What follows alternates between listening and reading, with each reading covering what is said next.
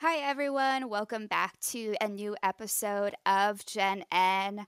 We are very excited to have the co founder and CEO of Fiveable, which is an organization specifically for students who are trying to go along the path of AP and high school and college. So they do lots of cool things like AP study crash sessions, different seminars and programs. And so today we have us with Amanda DoAmaral. So would you please introduce yourself, Amanda? Just tell us a little bit about who you are and how you came to Fiveable. Yeah, for sure. Thanks for having me. So my name is Amanda. I founded Fiveable back in the winter of 2018, and I was a teacher before that, but I moved back home with my mom to build without having to pay rent, which was nice.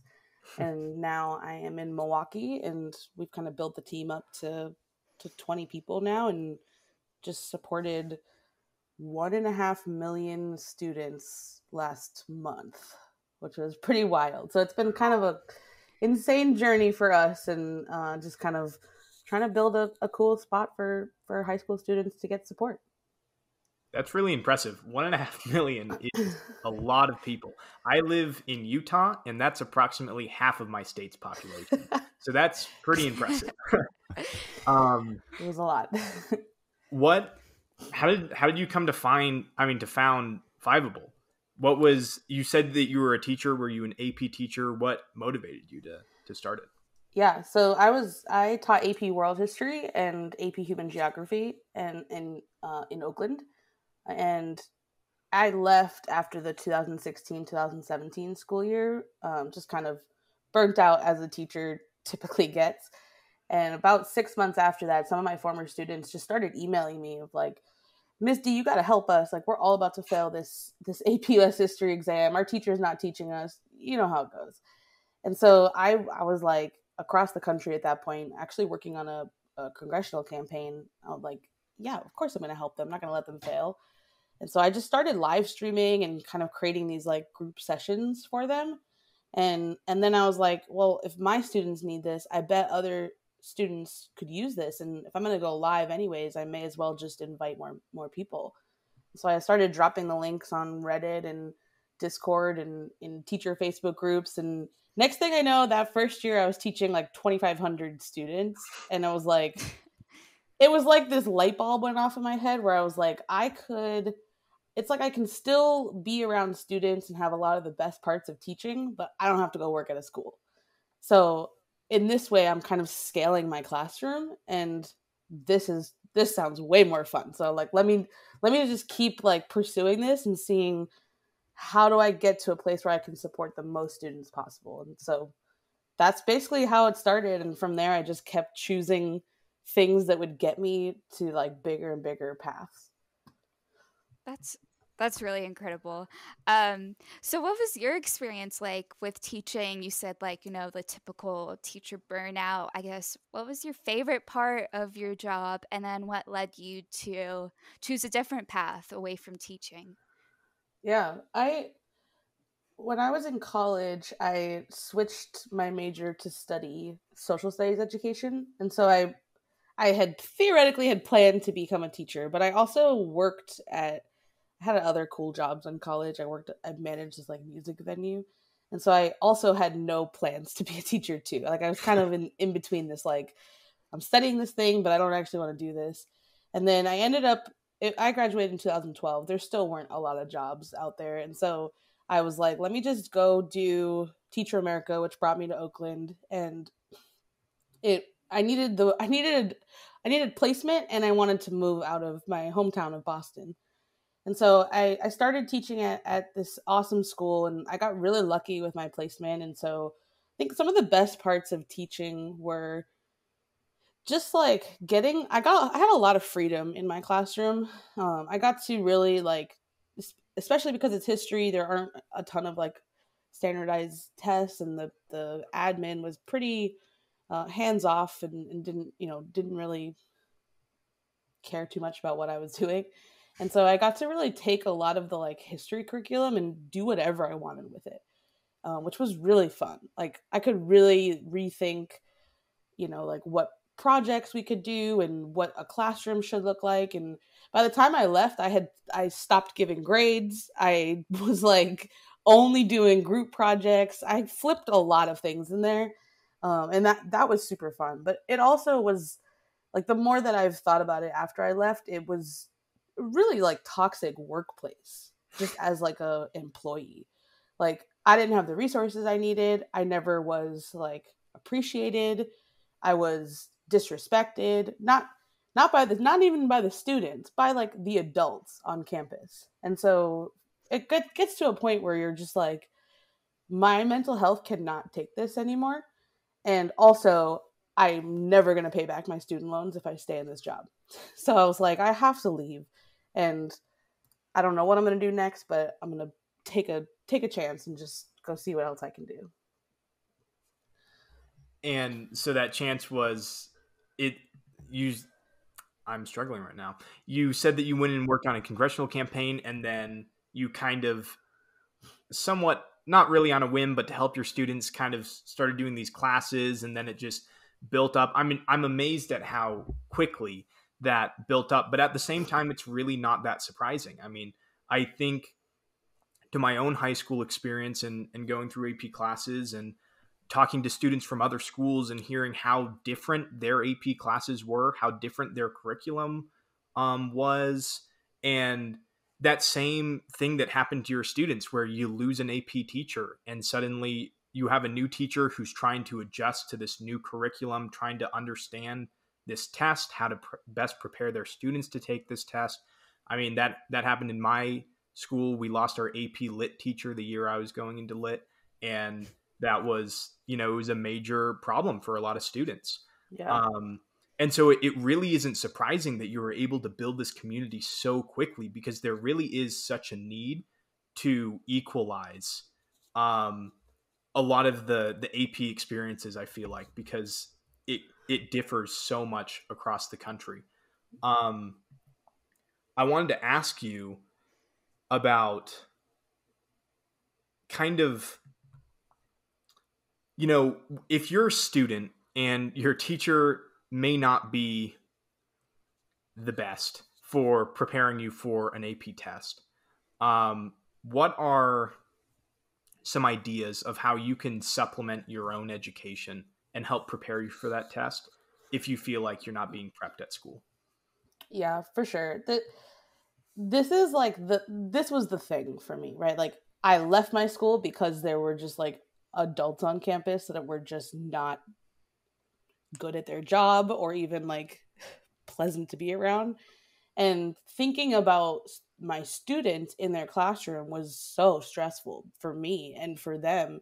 And I was constantly trying to help them or trying to convince them to take different classes just to avoid certain teachers. And I was like, it was, it's like a minefield. And so I really understand how just for a student, you have, 5, 7 teachers and different teachers every year. Like out of all those teachers, chances are a few of them are not going to be great.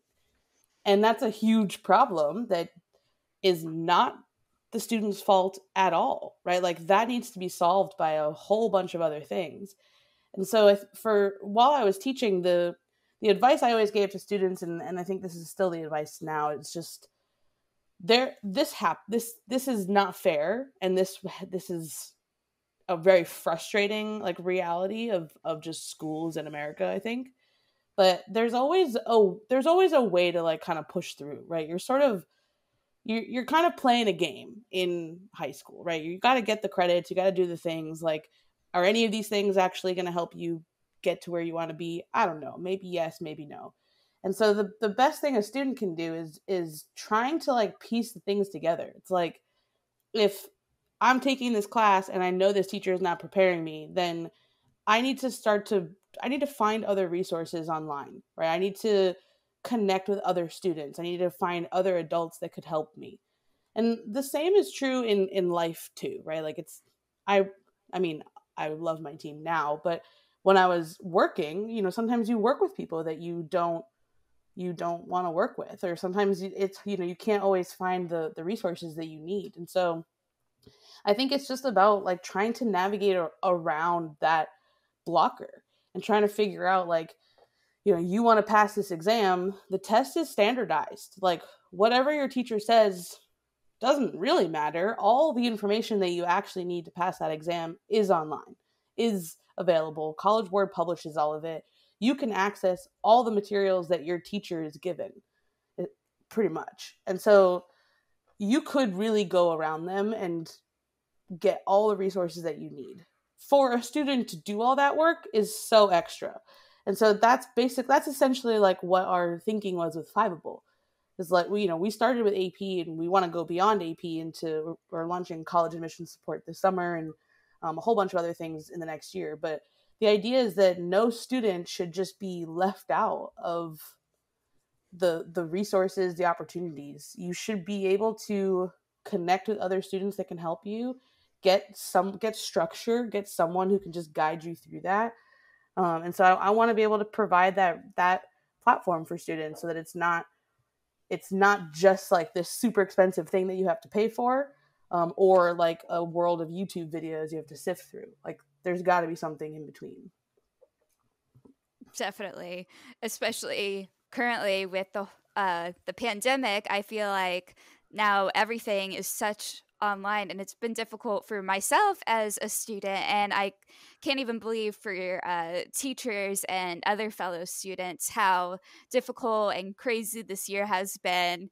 Like, I think my biggest challenge was trying to learn calculus on Zoom, like online, especially when it's such a in-person raise your hand every 5 seconds to ask a question type deal that you can't do online. And what impressed me was with Fiveable, you got over 1 million students so soon, just in the past month, and despite all these challenges with COVID.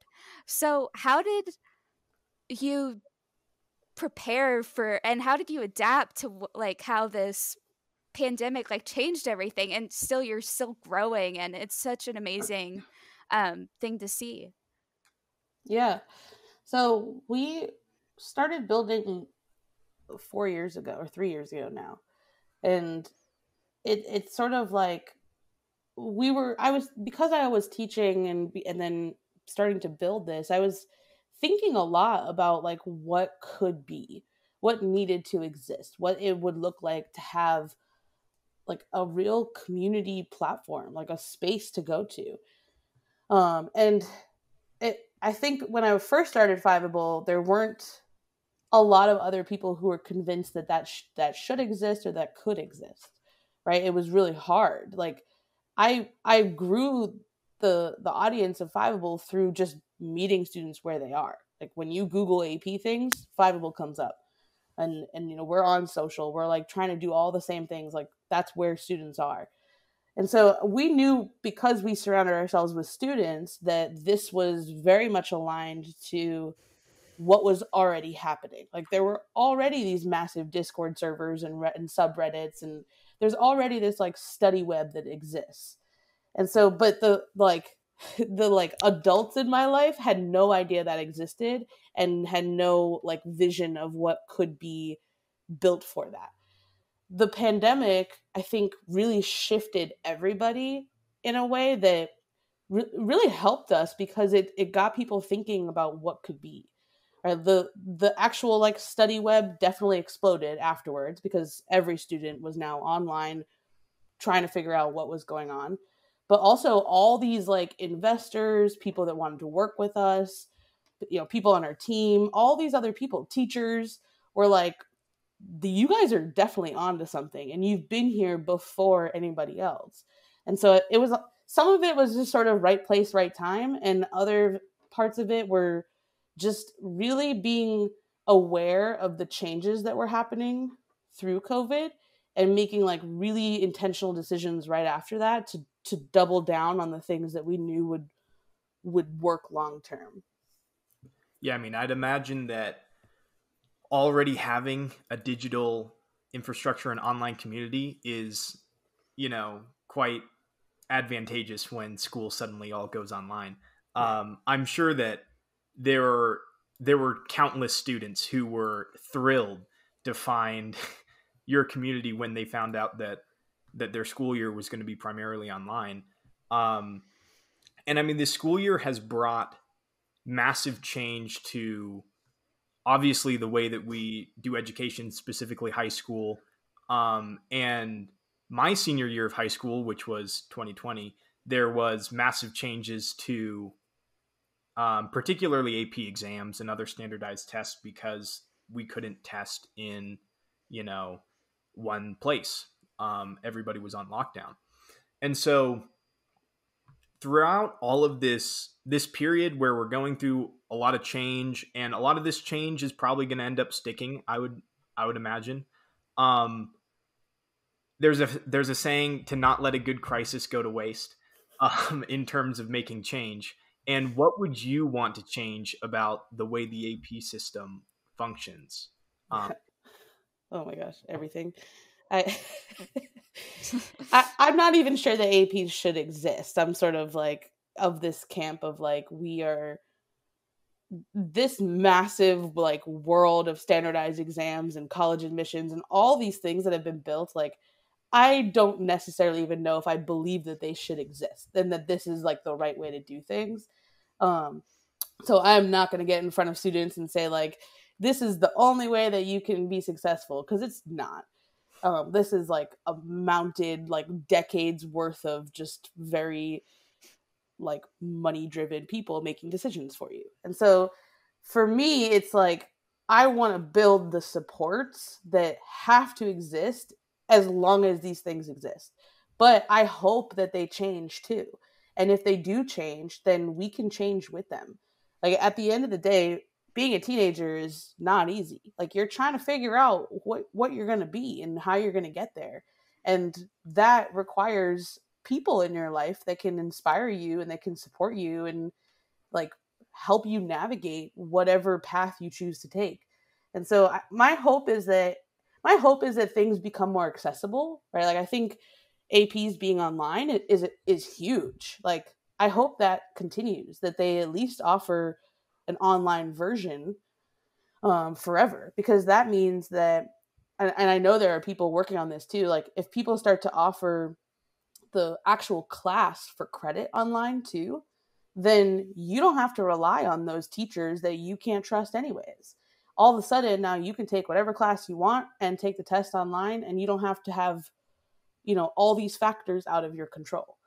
And same thing for just schools in general. Like I do hope that, like you just said, like this is a moment of massive change. Like there's a lot of things that, obviously should go back. We do need in-person spaces again, but we also need to embrace what the internet can do and what online communities can do.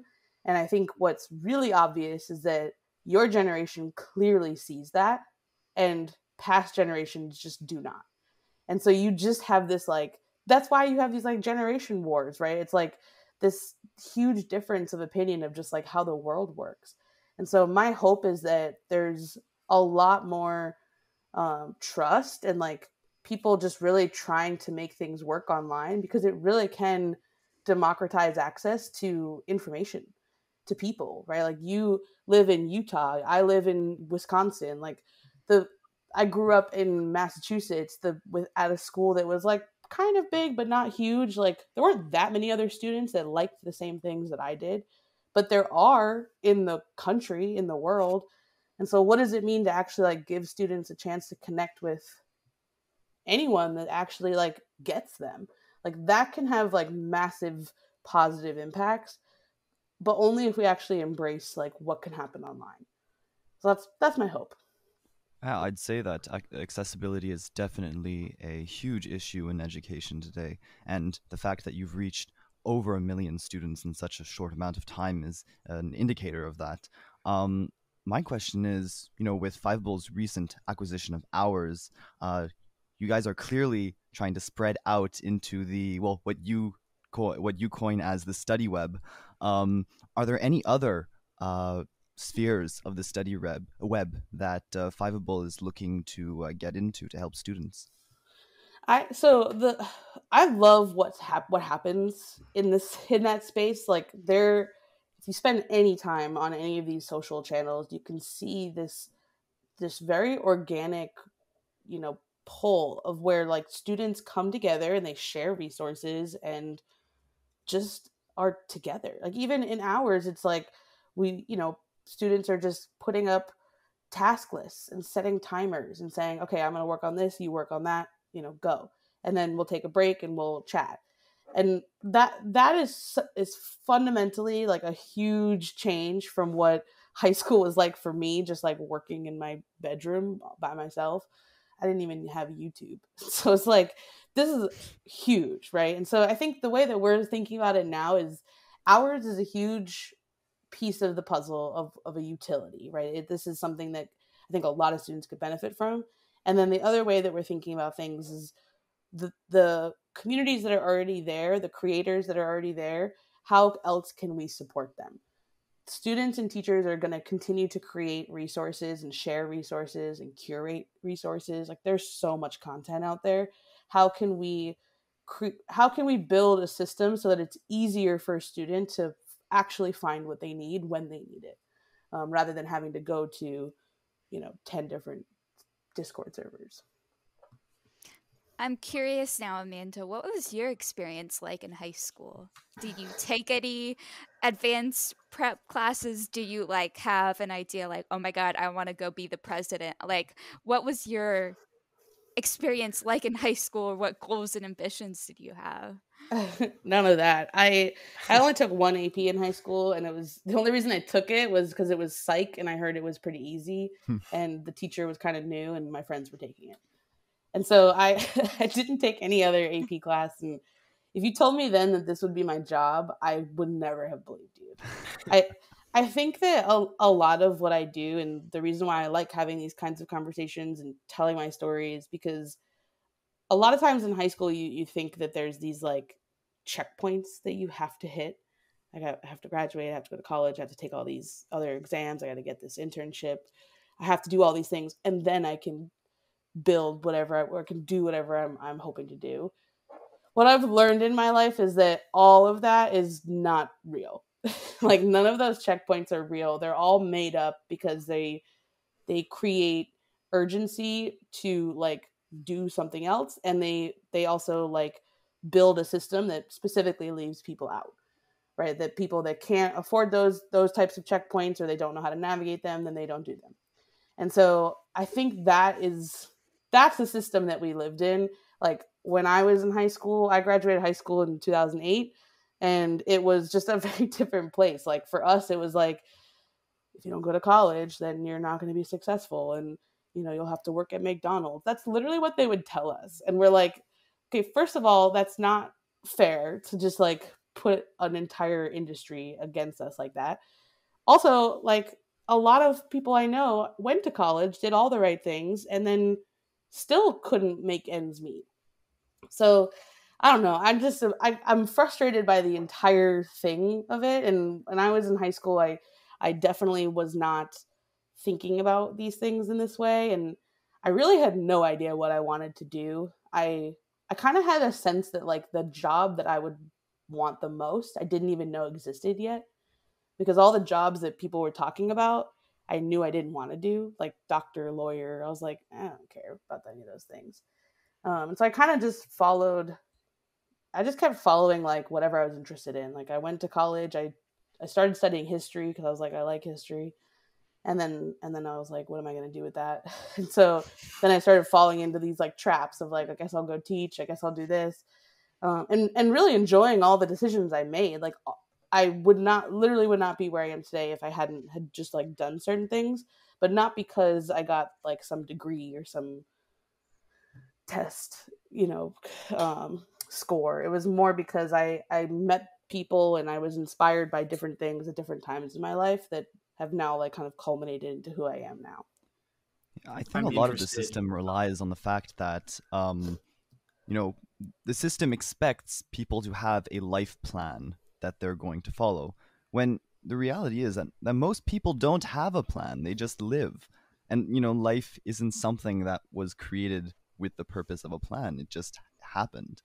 And I think that our current systems are just too rigid to take that into consideration. I remember when I was graduating high school, our community was rocked by the possibility of not going to college, because it was unthinkable at my high school to not graduate and go to university, no matter what. It didn't matter whether or not you knew what you were going to do, but you graduated and you went to university. In my year, there was an alumnus that decided he wouldn't go to university, dropped out, and started an online business. And right now, he's making millions. Yeah. And that really just completely shook our whole vision of the world, because someone who did the same thing as us, graduated, and is successful, purposefully not going to college. Mm-hmm. Yeah. I think the internet in particular has led to that becoming very, very, very possible. I mean, Amanda, you've talked about the flexibility of and trying to build flexibility in online resources. And I think there's so much that you can learn online. There's so much that you can do online. There's so many ways to monetize yourself and get the skills necessary to monetize yourself online, that traditional paths, particularly here in the US as college has become incredibly expensive, there's become a greater incentive to not go to college and to receive your training elsewhere, or to start your own business or what have you. It's the internet has accelerated things and made things so much easier for so many people, to where I think these rigid systems are becoming increasingly questioned. I mean, and that's supported by the fact that the majority of millennials are contractors, are self-employed contractors, and not working for specific companies. And I think that our generation will continue that trend of working less for companies for long periods of time, going to college less, and receiving our education kind of online. Which is why I think that programs like Fiveable are an incredible starting point for people kind of on that journey of becoming educated online, because they're able to start in high school. They're able to get into these communities, to kind of network a little bit in these communities, and just come together and bounce ideas off each other. And Yeah. yeah, It's like you only know what you know, right? Like when I was saying, when I was in high school, all the jobs I was hearing about, I was like, I knew what my parents did. I know my teachers. I know the jobs that they're talking about, but I didn't know anything about tech until I started building this. And I worked in the Bay Area. I was in the shadows of Silicon Valley, and I still had no clue what was going on in the tech scene, and I just didn't know anything about it. Like you have to be, you have to have experiences around these things. You have to be introduced to different ideas and different options for you to even know that it's possible. And you have to see people that look like you that are doing that. And so I think that's kind of what drives us the most is exactly that. It's like, what if we can get more students to be exposed to different ideas and different pathways? Like we're not going to be the ones to tell students that you got to go to college, you got to do this thing, and this is the path you have to take, because it's not. There's a lot of ways to do it. And I think the other thing that's important too is like the definition of success. Like we've also just been told since we were little, like what success looks like. And it's really powerful to like really unpack that for yourself and think about like, this is your life. Like, do you want, like, what do you actually want? Like, how do you want to live it? What do you want to feel like? What do you want your day to look like? Like remote work has definitely allowed people to be like, oh, I actually don't want to commute to an office and sit at a desk all day and then come home exhausted and not see my kids and not hang out with my dog. And like it's completely flipped all of that of like, what I love is being at home and being, able to do whatever I want and have the flexibility to like work when I want. And so that kind of mindset shift is really massive, where that no one ever thought about that. Like, my mom just started working remote, when everything went remote, and she's just like, if I knew I could do this 20 years ago, this would have been my life. Like, I hate going to work. Like, I don't want to go into the, it's nice to be around people, but it's like also nice to just like be at home. So I don't know. I think it's kind of cool to like to be in a space where I can kind of help students make these different connections. Somewhat quickly, I'm interested with your opinion towards kind of traditional education structures and such. Would you encourage more kids to take AP classes? Do you wish that you had taken more AP classes in high school? For a long time I did, because in college I was frustrated that I didn't, because a lot of other students had, and they were able to get all kinds of perks, like getting to choose their housing early because they were actually a sophomore. And I was like, this is dumb. Like, why, you know what I mean? Like, we're just like creating these hierarchies. And so there was definitely a time where I was actually frustrated with my mom for not making me take those classes. I was like, why didn't you push me to do that? Like everyone else did.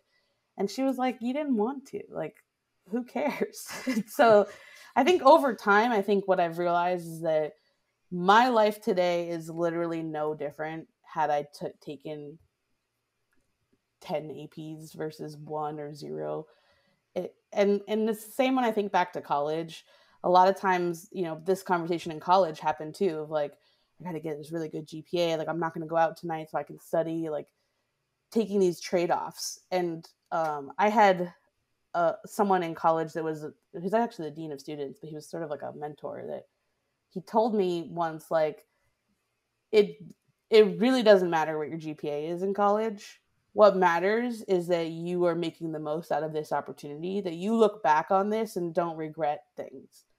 And so, spend the time learning. Like, don't just like throw out your grades, but don't stress about getting a 4.0 versus a 3.0. Like, who cares, right? Like, no one ever asked me for my GPA after I left college. Not even once. And so what I would regret is not having fun, not meeting people, not joining clubs and taking trips and getting all these different experiences. And so I think now I don't know that I would necessarily try to convince students to take more APs. I think it's a really good choice, and especially like to take just one really changes your mindset, because a lot of the reasons why I didn't take any APs was also because I didn't think I could. Or like when I was actually in high school, was like, that's hard. That's where the smart kids are. Like, I'm not part of that group. I won't succeed. And so I just didn't do it. And that's what I saw from a lot of my students too. And so changing that mindset for students is really important. Like, actually being surrounded by this like really rigorous environment, and taking that risk on that can be life-changing. So I would recommend that students do take those chances, like take on these challenges. But you don't need to take 10 APs to do that. Like, don't set yourself up for like a very stressful time when it's not really it doesn't make a huge difference in the end, right? Like, that's my 2 cents. Now, this question might be coming late, but as a non-American, we don't have APs, so I'm not entirely sure what the concrete advantage is to taking these advanced classes. I mean, I think the advantage is twofold. It's definitely that first thing I said, like it's just taking an advanced class in any school in any country. It does change your mindset of like, oh, I'm a part of this group. I can do this. But the like on paper benefit is that it transfers into college credit. And so if you pass, AP biology, then you can transfer into, when you go to college, then you have these like biology credits. So then you don't have to take the intro to biology class, which is sweet. But I think a lot of times it's like, it doesn't actually save you money though, because a lot of students still do 4 years. The bigger benefit is that you just don't have to do the intro class. So you can just jump into a more interesting, like if you don't like science, then you got rid of that requirement. And if you love science, then you can skip the intro class and take more interesting versions of it. But at the same time, there's still the pressure of, learning more and doing more and studying more when you're in high school, if you do take them. Right. So, like, it's a trade-off. I mean, it also depends on the teachers. There were, like, in my school, for AP, for world history in 10th grade, you were way better off for my students taking AP than taking a non-AP, because the non-AP world history teachers were nowhere, like, not good. Like, they would not teach you. It was just a hangout space. And so, but AP World, yeah, it was hard, but we were actually learning, and we were good teachers that actually cared about students. So that was also another reason for those students. There were a lot of kids that I looked at that I was like, I know you don't think you can do the AP, but just do it so that you don't have to deal with that teacher. Like, we won't let you fail. We'll get you through it. Yeah, that's definitely true. Some of the AP classes I avoided was because I didn't want that to be having to pull all-nighters and not being able to go to a school dance or something. And it's very pressuring, especially now with how competitive school and college is now. Like, there are those people who are taking like 10 plus AP credits, and I'm over here doing my 2 AP credits. It's definitely pressuring, but I guess what I've noticed over time is sometimes those who look like they have it all put together, no one, like, they don't know. No one knows what they're doing. So might as well just live for yourself and do what you want. And That's so that's it, what exactly. And that is true in the startup world with investors. Nobody knows what they're doing. Everybody's making things up as they go. And for you, like, you built a whole podcast. So, like, you've built all these other skills that maybe people that chose to take a bunch of AP classes didn't. And it's all a trade-off, but it's just like, do the things that you like to do, that make you better, that push you, that you find interesting, and just keep pushing into that, and like something will work out, like, I don't know. I've mentioned in the past that my school kind of had our AP classes weren't actually that hard. In terms of, like, obviously the test is still the same at the end of the year, so you still have to study and such, but like the homework load and such was not very extreme. And yet our school counselors would actively dissuade a lot of people from taking AP classes.